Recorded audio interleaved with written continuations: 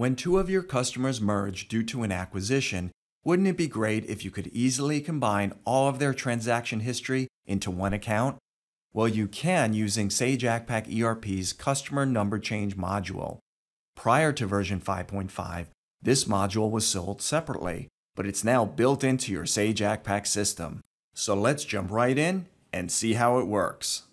For this tutorial, let's suppose that one of your customers, Mr. Ronald Black, has acquired one of your other customers, Mr. Jim Blue, and we want to merge the two companies and all of their transactions under Mr. Ronald Black. To do this, we'll go to Accounts Receivable, double-click the Customer Number Change icon, and open the Number Changer.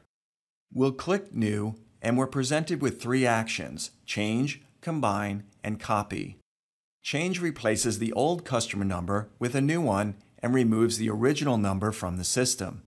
Combine allows two or more customers to be consolidated into a single customer, and Copy allows you to quickly create a new customer based on an existing customer account.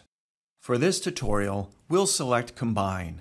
When combining companies, all of the source customers' records, including account balances, history, and transactions, will be merged into the target customer's account.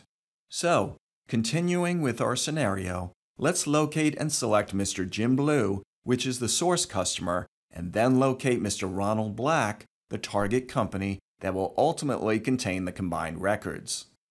At this point, you can also make changes to the short name and customer name. We'll modify the customer name to reflect the merger. Note that you can also change the customer number, but only after you have combined the companies. And now clicking OK adds this entry to the change list. Prior to posting, you can make changes to any change list entry, although you can't modify the original change action. You can also add additional combine, change, and/or copy entries to the change list. You don't have to post the changes now. You can save the change list and come back later. Before posting the changes, it's extremely important that you make a backup of your Sage Accpac data. We strongly caution you not to overlook this step. Also, you'll need to make sure that no other users are logged into your Sage Accpac system when posting the change list. And now we'll click Post to make the changes. You'll be given one last chance to back up your data, so don't miss this opportunity if you have not done so. Once completed, you can review and print message logs by clicking the message log icon on the toolbar. The audit log shows the successfully posted entry, and looking at the error and warning logs, we can see that there were no posting problems.